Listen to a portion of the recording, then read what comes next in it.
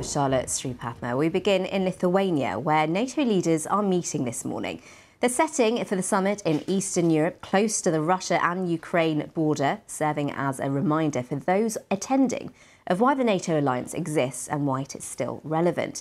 Now, in a few hours' time, President Biden will meet with Ukraine's Volodymyr Zelensky as the summit gets underway. Well, let's begin our coverage with Lewis von Jones on the geography of this summit. Russia annexed Crimea in 2014 and last year launched a full-scale invasion of Ukraine. On top of that, ties have been steadily growing between Russia and its key ally Belarus.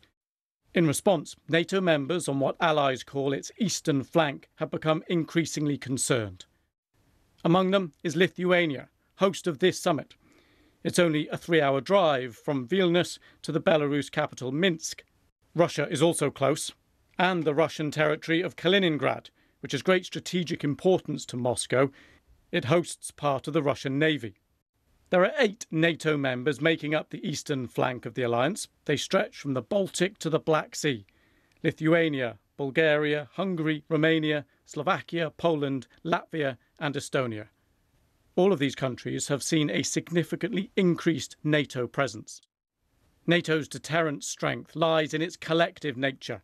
Article 5 of its founding treaty says an attack against one ally is considered an attack against all.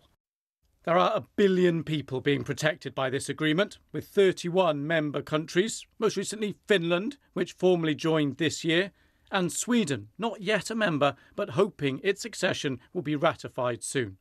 Well, that is the roadmap, as it were, to this summit, with events to the east in Ukraine and in Russia at the forefront of everyone's mind. OK, so that was my colleague Lewis von Jones on the geography of NATO members. We can go straight now to Vilnius, where the summit is taking place, and our diplomatic correspondent, James Landale. James, it's interesting because we've been hearing reports about how the British Prime Minister, Rishi Sunak, wants to talk about increasing defence spending at this summit. How will that go down, given, we've got a cost of living crisis going on across Europe, across the US as well?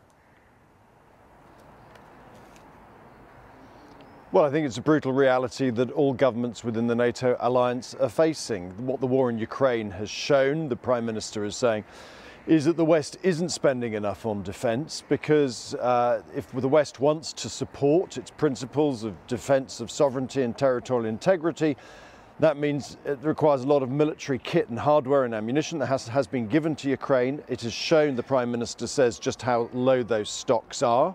So what he's saying is at the moment, NATO members, NATO allies have a broad ambition of saying let's spend about 2% of national wealth on defence. The problem is that most countries don't actually meet that target. Currently, I think it's only about 7 countries, including the United Kingdom. But some big countries, like the French and the Germans, they don't meet that target.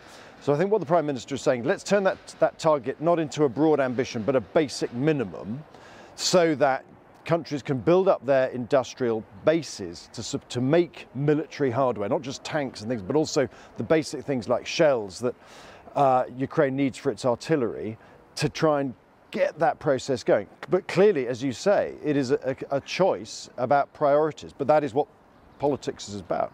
And James, Sweden has been given the green light. What does that actually mean for Ukraine's membership, if it means anything at all?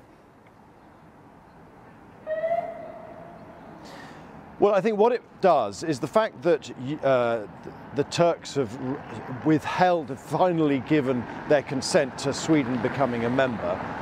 What that means is it means that a sort of distraction has been taken off the table here at this summit, because if this summit had been dominated by a row over the Turks continuing to haggle over various things, that would have distracted from the broader aim of this summit, which is to put on a show of unity.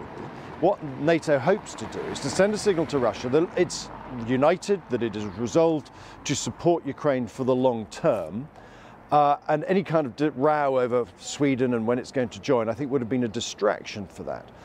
What that doesn't, though, do is resolve the differences within the alliance over precisely how fast it should go in welcoming Ukraine into its ranks. Some countries want there to be a faster track, other countries are more cautious, saying no, let's leave that to a post-war scenario.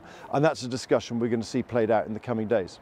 James, thank you very much for that update and analysis. That's our diplomatic correspondent in Vilnius for us on the NATO summit.